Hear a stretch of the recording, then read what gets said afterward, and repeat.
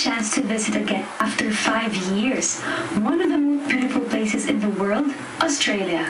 It is the home of the famous Sydney Opera House. The Sydney Opera House was made a UNESCO World Heritage Site on June 28, 2007. It is one of the 20th century's most distinctive buildings and one of the most famous performing arts centers in the world. Dito rin matatagpuan ang mga well-loved animals, ang kangaroo, koala bear, and the kookaburra bird.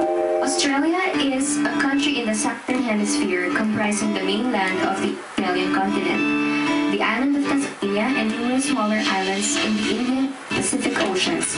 It is the world's largest country by total area.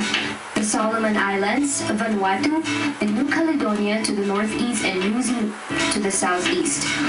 Australia has 6 states: New South Wales, Queensland, South Australia, Tasmania, Victoria, and Western Australia. The name Australia is derived from the Latin Australis, meaning southern. The country has been referred to colloquially as Aus since the early 20th century, and Aussie is a common term for Australia. Canberra is its capital, and Sydney is their largest city. They use the English language but with a distinctive accent. Their currency is Australian dollar. Australia is always referred as the land because in a northern point of view, it is located under equator. Hello! Andiyan na pala kayo. Welcome to another episode of Popstar Diaries. This time, I will take you to a journey of my very special Australia concert. Ayan, very special love. So, ayan. At watch out, meron ako dalawang friends na gusto yata maging co-host.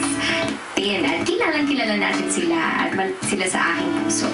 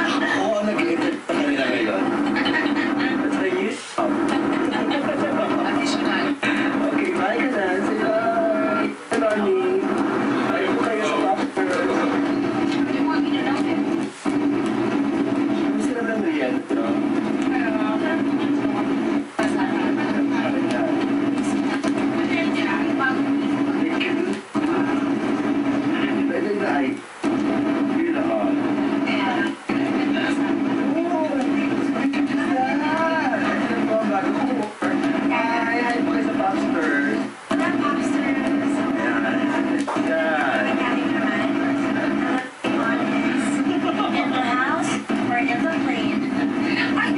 I was so there. Yeah. I was just here, and here there's a party. Here? Yeah.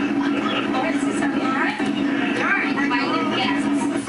Time yata ito na nakasama namin si Teacher Josette sa concert namin abroad. So, nagtutuksuhan tayo na parang swerte daw si Mr. Cell kasi mas okay doon na siya kaysa si Kuya Angel, yung husband ni Mr. Cell. Pero syempre joke lang yan, tambingin.